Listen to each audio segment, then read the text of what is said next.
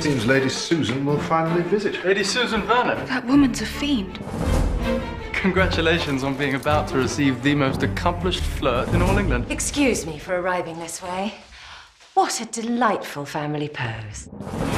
Mrs. Cross has come with me as my companion to pack and unpack. And as there's a friendship involved, I'm sure the paying of wages would be offensive to us both. My brother-in-law is very rich.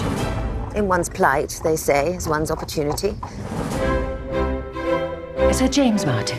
Vastly rich, rather simple. How jolly. Tiny green balls. What are they called? Peas. If my daughter were not the greatest simpleton on earth, she'd be engaged to him now. But, Mama, I can see Sir James is a kind man, but marriage is for one's whole life. Not in my experience. May I present Lady Susan? Delighted to make your acquaintance. He's handsome, isn't he? In a calf-like way. Mannering's in town. Have you seen my husband? Horrid woman. Deranged. But if she were going to be jealous, she should not have married such a charming man.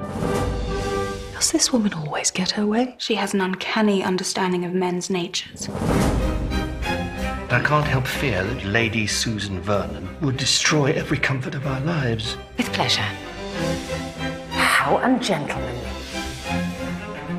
I'm enjoying Sir James's visit to Churchill. Churchill. That's how you say it. All together like that. I'd heard church and hill, but couldn't find either. All I could see was this big house.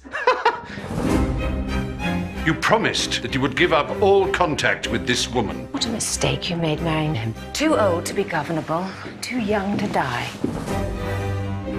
Lady Susan. How dare you address me, sir? Be gone, or I will have you whipped. Outrageous.